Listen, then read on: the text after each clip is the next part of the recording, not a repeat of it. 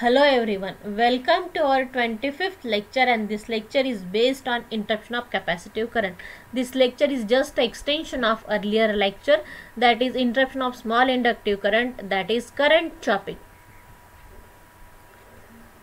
To start with, what is the effect of this interruption of capacitive current? This interruption of capacitive current causes very high voltage transient across the gap of the circuit breaker. Because of that, there may be insulation failure. Now, when it happens, this happens when an unloaded long transmission line or capacitor bank is switched off. Now we'll consider electrical circuit of a simple power system. This is our supply voltage. L is inductance up to the circuit breaker. This is our circuit breaker. This switch we are considered as a circuit breaker. This C is the stray capacitance of the circuit breaker, and voltage across it is Vc. This Cl is a line capacitor. Voltage across this Cl is Vcl. Okay, so whatever voltage across this circuit breaker is difference between Vc and Vcl. You got it? Okay. Now, because of this interruption of capacitive current, this is our waveform. You know, capacitive current leads exactly by 90 degree to the voltage. This is our current and this is voltage. Now, interruption of capacitive, that means we are interrupting a capacitive current, and we are interrupting at natural zero. This is our first instant. We are considering different instant. This is our first natural zero, A. Then this is our second natural zero. This is our current, na? So this A is our first natural zero. This you can consider as T1. This you can consider as T2. And then this you can consider as T3. Okay, you got it? This is our current. Okay, and now at this point, voltage you can see here, it is maximum. Okay, this is positive maximum. At this point this is negative maximum. At this point here, positive maximum. Okay, you can see at point A, M is maximum. At this point, you can consider this point as B. This is T2. This is negative maximum. Here it is positive maximum. Now we'll see what happens.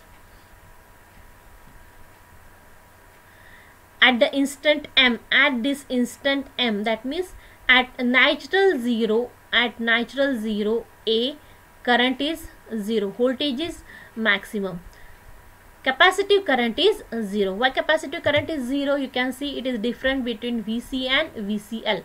Voltage across this will be difference between Vc and Vcl.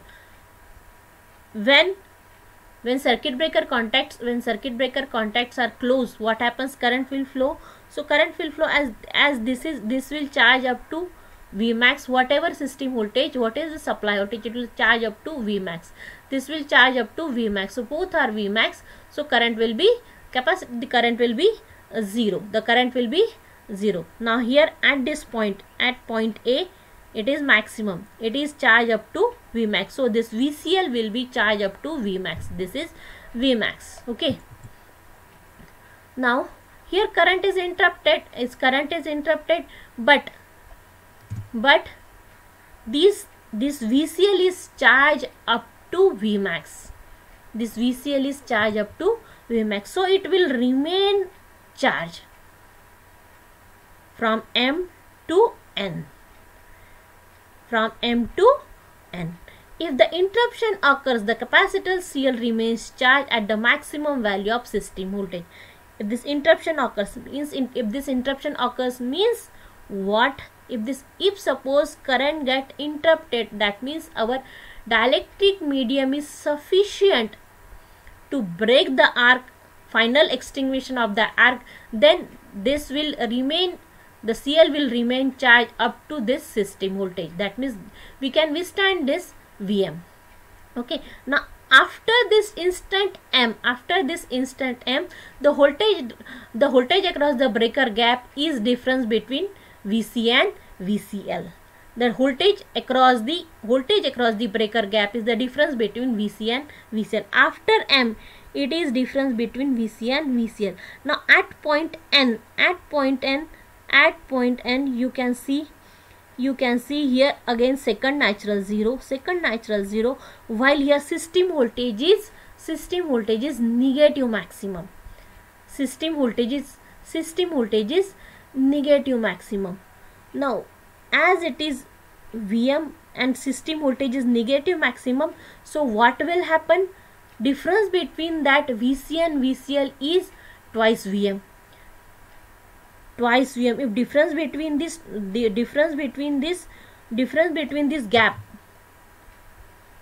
this will become is a negative Vmax. This is charge up to positive Vmax. So difference between these two will be 2 Vmax. Now at this point, rate of rise of restriking voltage is twice of maximum voltage across the context of the circuit breaker. Now across the context of the circuit breaker, we are getting twice Vmax. Across the context of the circuit breaker, we are getting twice Vmax into 2, that means 4 times. So across this we are getting a 4 times Emax. Restriking voltage, rate of rise of restriking voltage, we have derived this relation. Rate of rise of restriking voltage is twice of Emax. Now this Emax is difference between our VC and VCL, and this is your twice Vmax. So definitely at this point it is 4 times Emax or 4 times Vmax. This is Vm. Now plus Vm, this is our plus Vm, and this 4 times, this is you can see, this is our minus Vm, this is your minus Vm, and 4 times Vmax will give you a restriking voltage of thrice Emax. That means again it is increased if arc is not extinguished. So again voltage is increased from Vmax to thrice Emax. Now our next, now at the instant n, the voltage across the gap is twice the maximum value of Vc. If the breaker restrict, because of this, again if our breaker withstanding capacity is not sufficient, arc will restrict. If the breaker restrict, the voltage across the gap becomes partially zero. Voltage falls from twice Vc max to 0. A severe high frequency oscillations about point S. Severe high frequency oscillation means rate of rise of restriking voltage is twice of Emax. So severe high frequency about the 4 times will occur. Again interrupted, and the capacitor CL at this voltage, the capacitor CL at the voltage minus 3 Emax. So here transient voltage, the capacitor will charge up to thrice Emax. So voltage across this capacitor will charge up to, initially it is Vmax, now it is thrice Emax. Again charging is increasing. Again now we'll consider next instant. We'll consider next 0. We have considered this T1, we have considered T2. Now we have considered this T3. At this instant again R get interrupted. At this instant again R get interrupted, but at this point voltage is plus Vm. Capacitor is charged up to thrice Emax. This is our plus Vm. So this plus Em plus thrice Emax, so 4 voltage bin. Difference between this Vc and VCL is 4 times. The rate of rise of restriking is twice of this voltage, so it will be 8 Emax. Now to match this 8 minus 3, it will be 5 Emax. Now capacitor will charge up to 5 Emax. That means it goes on increasing. If our gap withstanding capacity is not sufficient, this goes on increasing, and this is dangerous. So we need to minimize this voltage, or we need some insulating medium that should withstand this high voltage transients. Okay, so we'll have solution for this. We have resistance switching for this. We already know that current chopping, capacitive current breaking, etc. give rise to severe voltages. Just now you have seen this creates very high severe transient voltage across the contact gap of the circuit breaker. Consequently, this transient voltages can cause flashover on the insulation. So such voltages can be minimized using resistance switching. Okay, what is this resistance switching? This resistance R is connected across the circuit breaker contact and it is connected in shunt as shown in our circuit diagram. Okay, this resistance is connected in the parallel with the circuit breaker. Okay, because of this that transient is minimized. This is our recovery voltage. This is oscillatory transient, that is rate of rise of striking voltage twice, so it will be minimized using this resistance. What is this role of resistance? The role of resistance is to minimize the current flowing through it. Initially what happens, initially circuit breaker contacts are closed, so definitely resistance is low, so whatever current will flow through this circuit breaker contacts. As circuit breaker contacts start separating, so what will happen?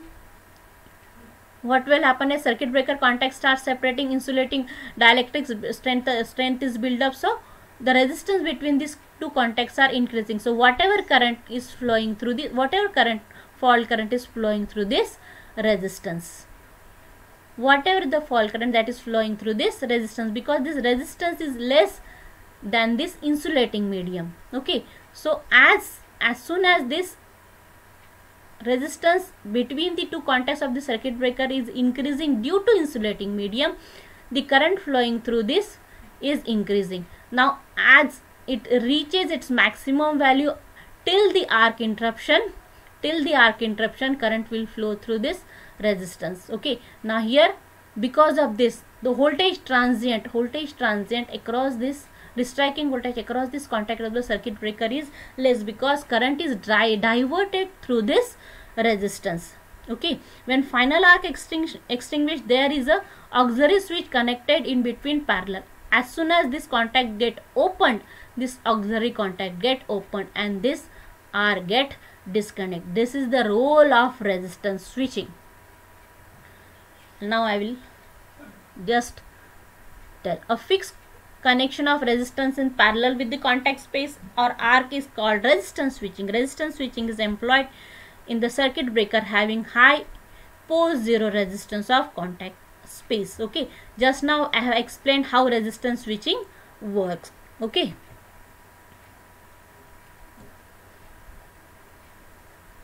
now I will just dictate. When a fault occurs, the contact of the circuit breaker are open and the arc is stuck between the contacts. With the arc shunted by resistance R, a part of an arc is diverted through the resistance. This results in decrease of arc current and increase in the rate of deionization of the arc path. Thus the arc resistance is increased and leading to further increase in the current through the shunt resistance. This build-up process continues until the current becomes so small that it fails to maintain the arc shown in figure below. Now the arc is extinguished and the circuit breaker get interrupted. Okay, look here. These are oscillatory restriking voltage. These are minimized. Okay, and this is damp restriking voltage due to resistance added. The value of resistance we can calculate. It is R is equal to the frequency of natural oscillation can be calculated Fn equal to 1 upon 2 pi under root 1 by LC minus 1 upon 4 C square into R square. Okay, and the value of R required for critical damp system can be calculated is 1/2 under root L by C. This resistance switching we can employ also in DC circuit breaker. Okay, now last topic, theory of arc of this lecture, theory of arc interruption in DC circuit breaker. In this DC circuit breaker, you know, there is no natural current, zero. So we need forcefully, we need in order to force the current to zero, the breaker must generate an arc voltage across the contact of the circuit breaker which is greater than the system voltage. So we need forceful extinction of that arc, and it is by the resistance switching or cooling or dissipating the energy in between the two contacts of the circuit breaker, because in DC circuit we don't have natural current, zero. Thank you very much.